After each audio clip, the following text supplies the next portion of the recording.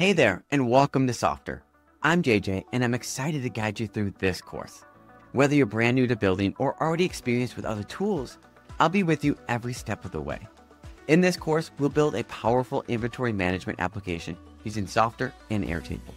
By the end, you'll have a fully customized platform where employees can log in to view inventory levels, suppliers, and recent sales, with different permissions based on their roles. For example, warehouse managers will have more control over the system, while sales managers will focus on handling sales-related tasks. These role-based permissions make it easier to collaborate across teams while keeping access to data and actions secure and organized. But first, what exactly is Softr? Softr is a no-code platform that allows you to build custom internal tools and portals quickly without writing a single line of code.